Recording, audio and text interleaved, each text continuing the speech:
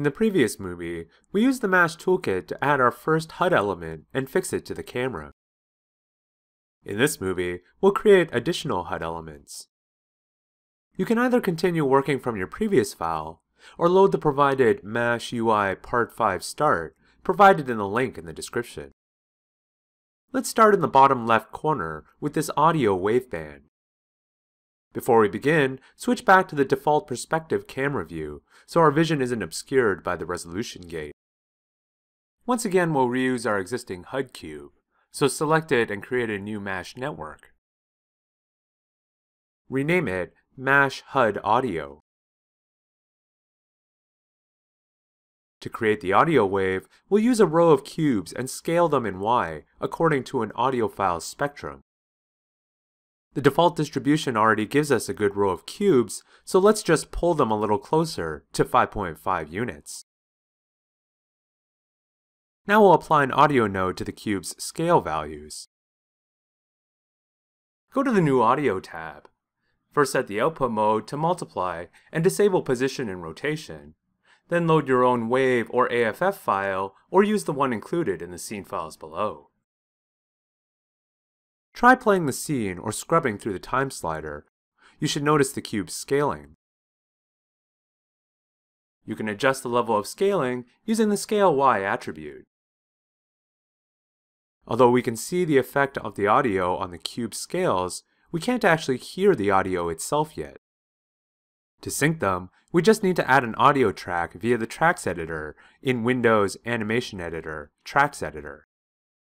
From this editor, go to File, Import Audio, then import the same file you used for the Mesh network. You'll be able to see the audio as a track in the Tracks Editor, as well as overlaid onto the time slider. Now if you play back the scene, you can hear the audio driving the Mesh network.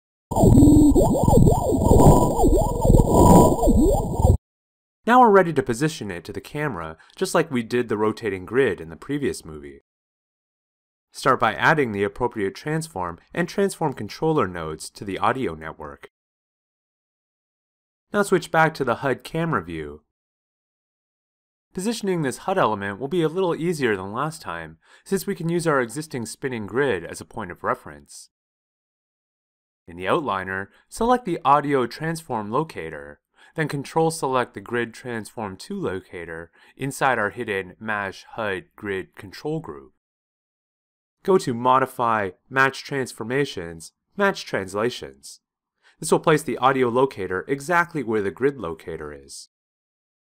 Now you can manually adjust the X and Y axes to position it in the bottom corner.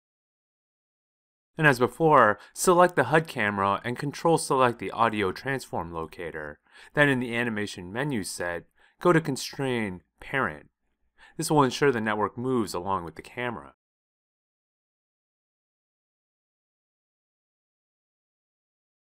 With the audio done, let's move on to the bottom right corner where we see this radio wave-like pattern.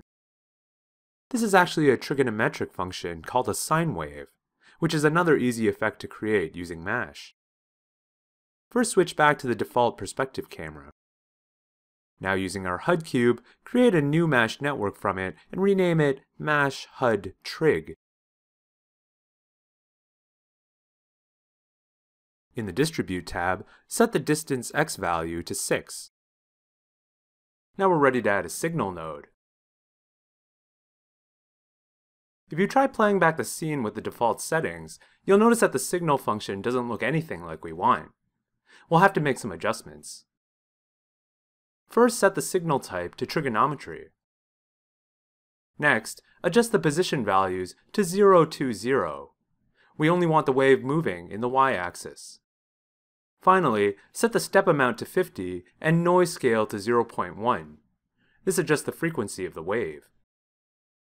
Now if you play back the scene, you can see the wave is much closer to our desired look. However, it still only seems to be half the effect. You could create a second trig network that runs in the opposite direction, or you could just mirror this one. Go back to the waiter and create a symmetry node. In the Symmetry tab, change the axis of symmetry to Y. Now our wave looks complete.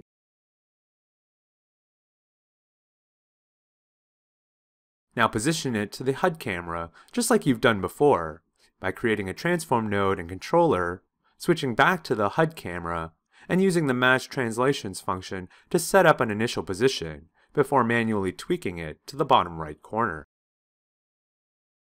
Don't forget to constrain it to the camera. We're almost done. We just need to create one last HUD item in the top right.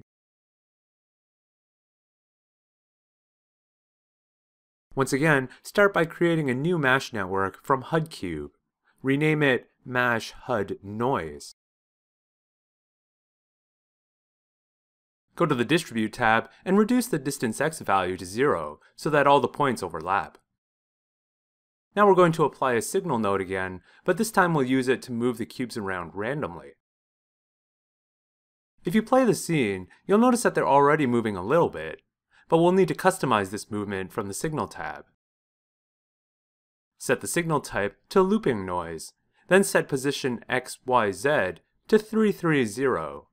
This limits the cubes to moving 3 units in only x and y. In the noise settings, set octaves to 6 and persistence to 10 to increase the frequency of the noise. Then set the time scale to 0.5 to slow the noise down. Rather than this smooth, floaty progression, we want the cubes to have a more 8-bit jumpy feeling to them. To do that, we'll add a Python script via the Python node. A Python script will allow us to further customize the movement. In this case, add the following lines under the for loop. By using the round function, we're telling Mash to round all noise positions to their nearest whole numbers. This will force the cubes to jump between non-decimal values rather than smoothly transitioning through them.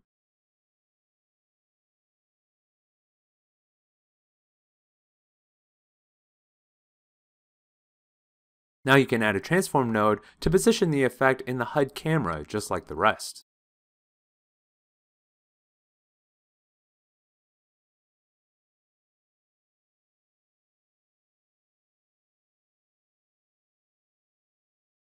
And of course, parent constrain it to the camera. That finishes up our camera UI. In the next movie, we'll show you how to output these effects to our finishing tool.